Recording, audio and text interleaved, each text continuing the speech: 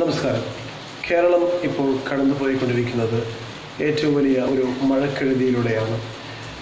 ഒരുപാട് ആളുകൾക്ക് അവരുടെ ജീവനും അതുപോലെ തന്നെ ഒരുപാട് ആളുകൾക്ക് അവരുടെ കിടപ്പാടവും നഷ്ടമായിക്കൊണ്ടിരിക്കുന്നു.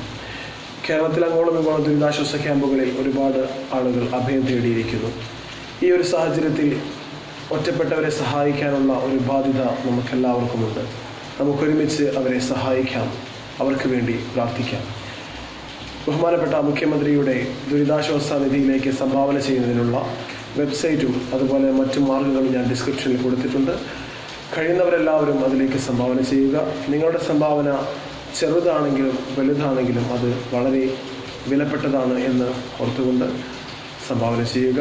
നമുക്കെല്ലാവർക്കും ഒറ്റപ്പെട്ടവർക്ക് വേണ്ടി ഒരുമിച്ച് കൈകോർത്ത് നിന്ന് അവർക്ക് വേണ്ടി സഹായിക്കാം. അതുപോലെ നിങ്ങളുടെ എല്ലാവരുടെയും പ്രാർത്ഥനയിൽ അവരെ ഉൾപ്പെടുത്തുക എന്ന് ഉറപ്പെടുത്തിക്കൊണ്ട് നിർത്തുന്നു. നമസ്കാരം.